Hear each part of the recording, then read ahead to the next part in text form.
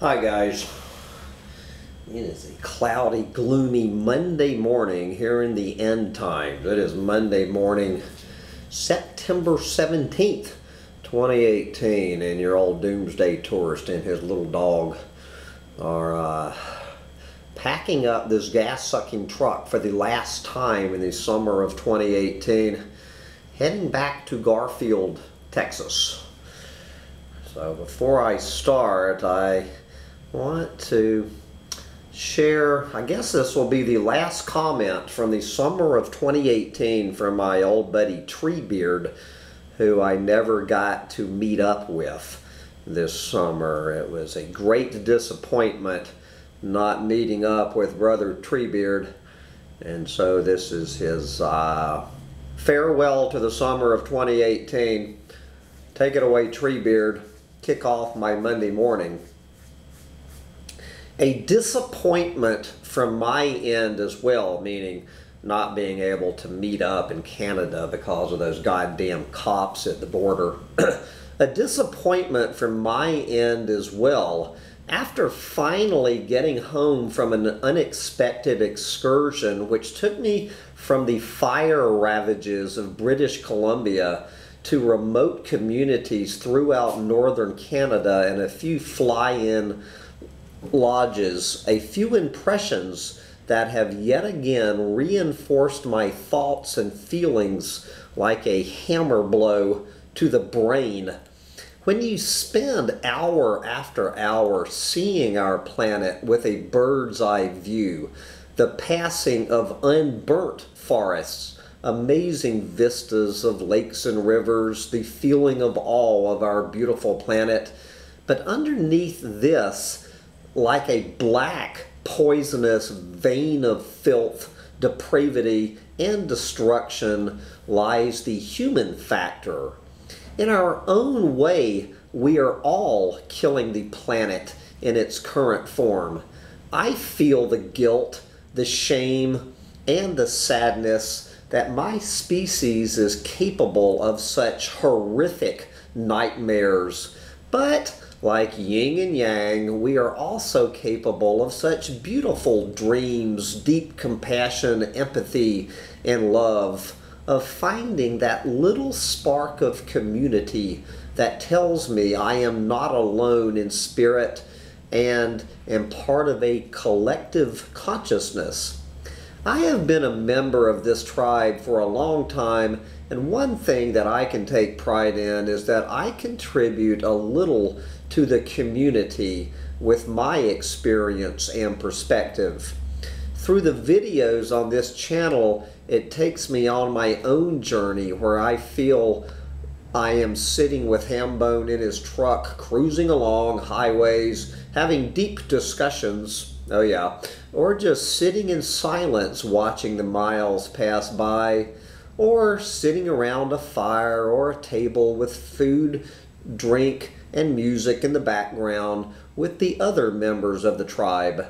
Being part of a community where you're not considered a freak or crazy off your meds. It's this community that makes my days, whether it's in the depths of a cold, dark Canadian winter or the more common sweltering heat waves. That makes it just a little more bearable, makes the pain a little more bearable. So sitting here looking out the window into the greens and now yellows and reds and of falling leaves of the forest, watching the dogs playing find the squirrels or the birds of the forest, I send out my gratitude to Hambone for keeping this community going, and to all the tribe's members for their support in whatever form it takes. These days are the gravy days. Our time is short. Sunrises and sunsets are numbered. Be kind to our fellow non-human earthlings. They need our kindness and compassion more than ever as they die in ever more numbers. With that, I bid you all farewell and hope all of our final journeys are worthy of song. Yes, I would like to. Anyway, I won't sully that beautiful comment with some comment about the song for my life's journey. Anyway, guys, and that was Treebeard's response to a depressed collapsitarian reviewing the wasted summer of 2018, and in that whine from yesterday, of course, I mentioned my broken record whine of wanting a girlfriend in my life, of missing feminine company in my life. So I resist sharing this comment from Brother Dan. I'm quite confident that Brother Dan's wife is not a member of Humptydumptytribe, or Brother Dan is up shit creek. Take it away, Dan, and explain to Hambone why I do not, remind Hambone why I do not, in fact, need a woman in my life. You don't need a fucking woman in your life. Obviously, you have forgotten what it's like to never have one damn second of silence in your life.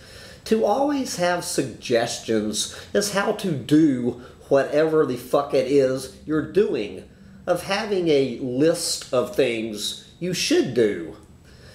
To wanting to strangle somebody because it's the only way to shut her fucking mouth.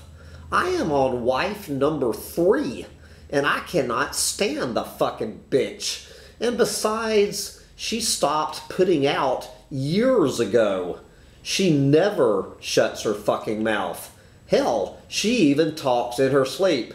If it wasn't for her money, my point is, you can have a woman in your life and be just as lonely as you are now, only with less freedom. Yes, and my response to Brother Dan was, yes, I have been down that road too. Just one more example of frying pan or fire here in the end times.